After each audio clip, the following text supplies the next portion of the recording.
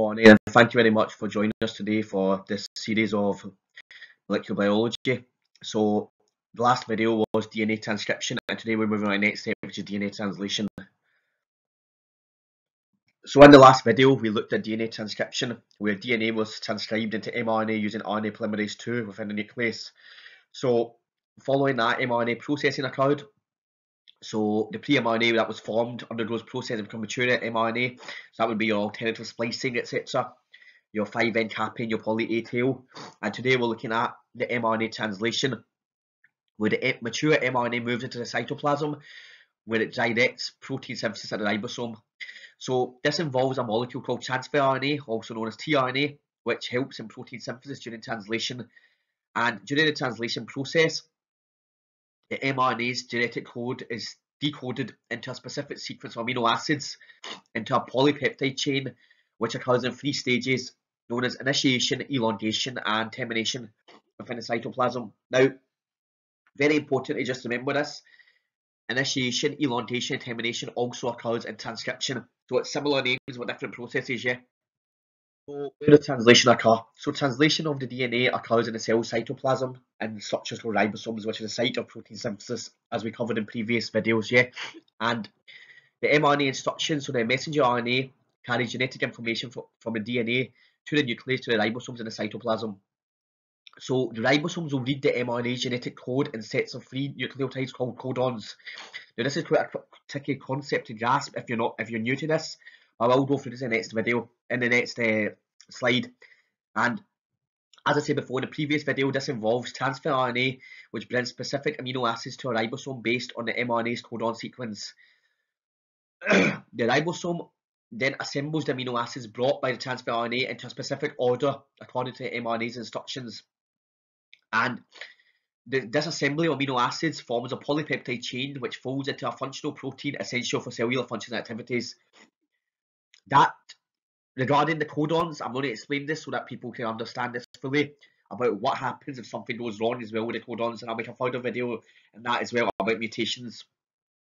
Before we go into the codons, etc., let's just talk about the genetic code regarding translation. So the genetic code shared across organisms is carried by the RNA's 4 bases: adenine, guanine, cytosine, and uracil. Remember, and thymine is not present. That's only DNA, yeah. It's replaced by uracil and mRNA, yeah, allowing for 64 possible triplet codes. So only 22 of these codes are necessary. 20 are for naturally occurring amino acids, such as leucine, proline, methionine, and there's a plus, a start, and a stop codon, which indicates the protein sequence beginning and end. So a start codon is basically, this is where it's initiated, and the stop codon is, this is where it's end, yeah? And there's also degeneracy. So multiple codons can code for the same amino acid. So for instance, as I've said here, arginine and serine have 6 codons each, while tryptophan and methionine only have 1.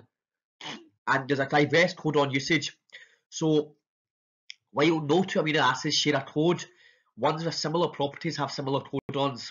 For instance, hydrophobic amino acids like phenylalanine, leucine, isoleucine, and valine, they share codon similarities, as well as aspartame and glutamine, which are both carboxylic acids.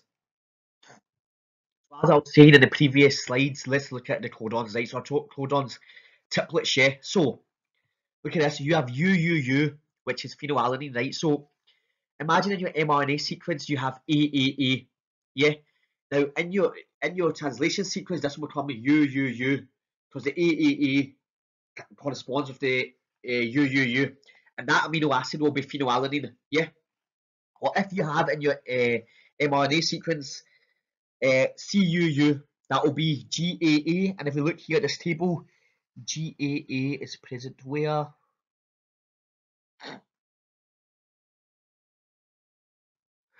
GUE is at the bottom here, which is glutamine, GLU. Yeah. And another example would be, say for instance, your mRNA sequence says GGA, yeah. That would then become transcribed, that would then become translated as CCU, which comes as proline. Then we have phenylalanine, glutamine, proline, yeah. And if you look here, the start codon, so AUG, methionine, yeah, that is usually the first one that's initiates the translation. Yeah, so when the mRNA has a sequence or triplet codon such as UAC, this will become AUG methionine. So if you look here, we have three stop codons, UAA, UAG, and UGA. So if the mRNA sequence has a sequence such as for UAA, it will be AUU. If it encounters an AUU, that will be a translation stop. Yeah, because it will become the UAA. Or if it has an AGC, then that will become UAG. That will also be a stop codon, right? And if it has a ACU, then that becomes a UGA. That also becomes a stop codon. Interesting point to note is for the next video, one of the next videos, is that if your mRNA sequence is say for instance it's AUU and then it becomes UAG, if you remove one of those bases or as an extra one in, that will change the actual amino acids being formed. Yeah, so instead of a leucine being formed, that might make a threonine or might make an asparagine if you delete or insert something or substitute it. What I mean by substitute is if you have a CUA, yeah, and the sequence is substituted with CGA, yeah, then that will change the amino acid that's formed. But I'll talk about that in one of the next videos.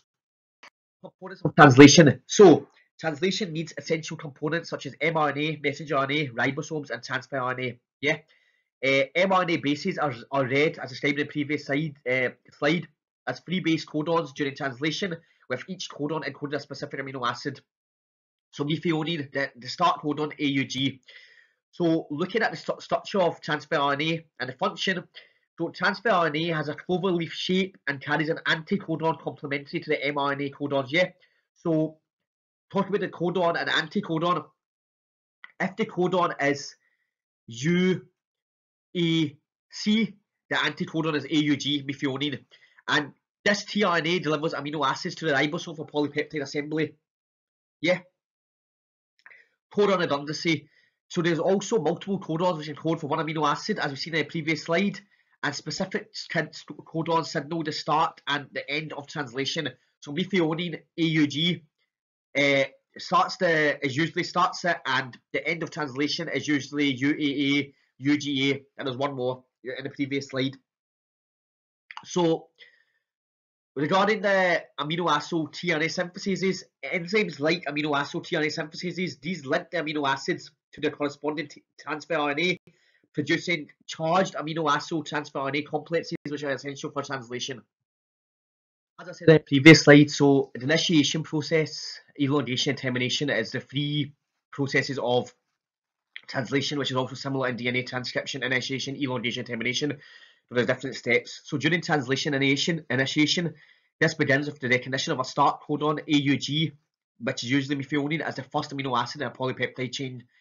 The initiation complex is formed, so the small ribosomal subunit binds to the mRNA 5N cap, which is produced after the pre-mRNA processing for producing mature mRNA, which is followed by the larger subunit 28S to form the initiation complex, marking the start of mRNA translation. The small ribosomal subunit is known as 16S, and the larger one is 28S. There's also initiation factors role such as IF1, IF2, and IF3 proteins which bind to the ribosomal subunit, and these, along with a methionine carrying transfer RNA, form the initiation complex of the mRNA's AUG codon. The large ribosomal subunit binding, so when the initiation complex is formed, the large ribosomal subunit binds, prompting the release of initiation factors. At the tRNA binding site, the large ribosomal subunit offers three transfer RNA binding sites with the A site, amino acid site, ensuring that there's correct base pairing between the amino acid tRNA anticodons and mRNA codons for accurate polypeptide chain growth. So the second step of translation is elongation. So at the ribosomes, the ribosome contains two transfer binding sites. One is the P site, which holds the peptide chain, while the A site accepts incoming transfer RNA. So as the methionine transfer RNA occupies the P site, the complementary amino acid transfer RNA binds to the A site, which requires energy from GTP hydrolysis. So the peptide growth also occurs when the methionine shifts to the A site bonding with a new amino acid and initiating peptide growth. There is also involvement of transfer RNA movement and translocation, where the transfer RNA is now in the P site without an attached amino acid, which exits the ribosome. The ribosome then moves along the messenger RNA to the next codon using GTP energy. And this continues the peptide formation where the growing peptide is at the P site, leaving the A site open for the next amino acid transfer RNA to bind, continue the cycle. And the direction of the chain extends from the N terminal, starting with methionine, to the C terminal, which is the final amino acid. Very important to know those terms, N terminal and C terminal. The final step of the translation process is termination. So this involves stop codon recognition, as I mentioned, UAA, UGA.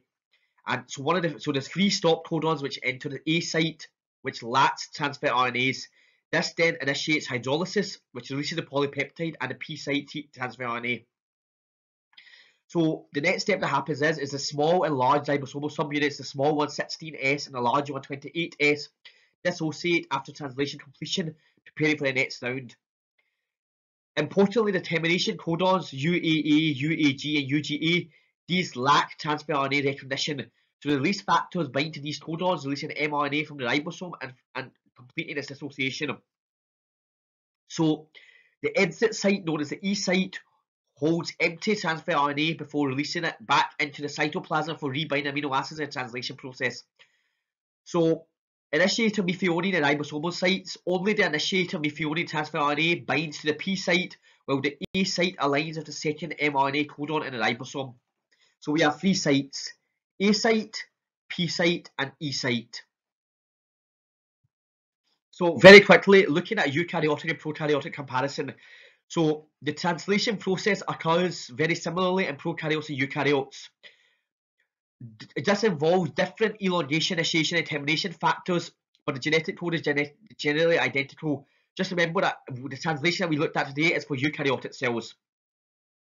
So, as previously noted in bacteria, transcription and translation take place at the same time, and mRNAs of messenger RNA occurs very short-lived. However, in eukaryotes, mRNA have highly variable half-lives, which have modifications, and they must exit the nucleus to be translated.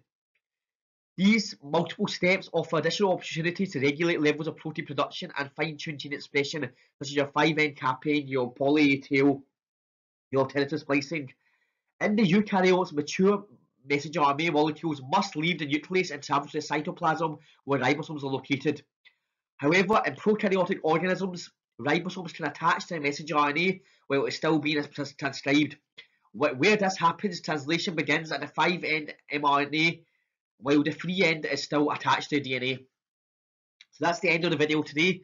So there's a video coming called how to reference UK standard and how to write good essays. And furthermore, there'll be a video on mutations, and furthermore, subsequent copies will be released very soon. So thank you very much for taking time to listen to this. I'm looking forward to seeing you all in the next video. Thank you. Bye bye.